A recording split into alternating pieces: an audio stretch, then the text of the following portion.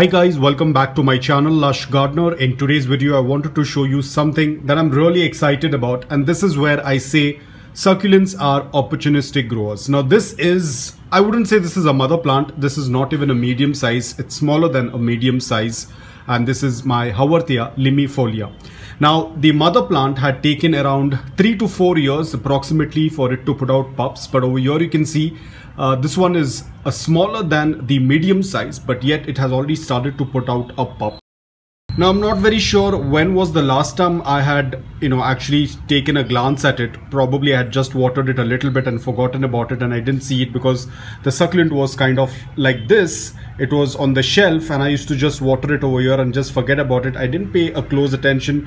Today when I was cleaning the shelf, I happened to just move the plant and I seen it is putting out a pup, and you can see it is kind of breaking this plastic container. This plastic container is completely worn off, but I was quite surprised to see a very small little Haworthia putting out a pup, whereas the mother plant had taken around 3 to 4 years for it to put out the first pup. Succulents can be very unpredictable. It all depends upon their mood. If they find the conditions are good, they will start to grow, they will start to put out pups. At times you might have two succulents of the same variety. One might not be doing quite well, the other one is going to grow really fast. So this is what happens with succulents. So now I thought I will repot it because you can see the soil is very less, hardly any soil, and it's already putting out pup. There's less space. So let me try and uproot the Haworthia from this pot, and we are going to see what next can be done.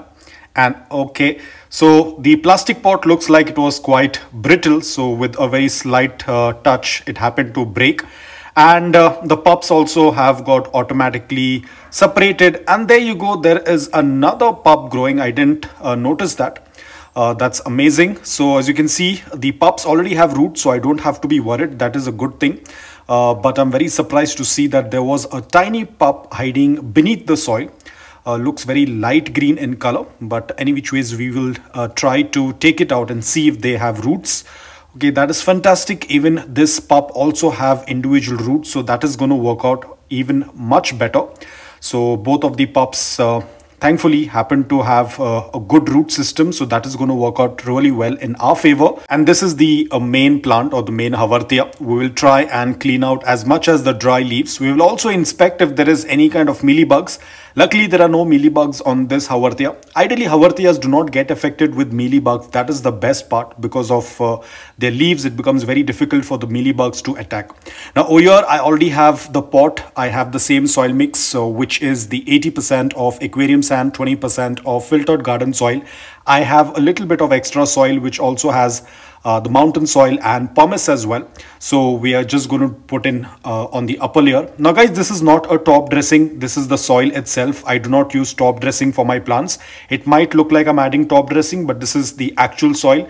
Even beneath the pot as well, it has the same gritty soil mix. So this is what I'm going to be using, and try and cover up all of the roots that are visible. So this is how the Haworthia is looking. It's looking absolutely fantastic, very healthy. The same process, we are not going to be watering it right away. We will wait for a couple of days. Any which ways, the Haworthia is well hydrated. A little bit of paint marks, that is from the renovation. Otherwise, it's doing quite well. Any which ways, we keep our Haworthias in indirect bright light. Now, talking about these pups, I will also put them into the soil. Let me get another pot. So now again for the pups as well, I'm going to use the same soil mix, a little bit smaller pot because they are still very small, and just push the roots inside the soil.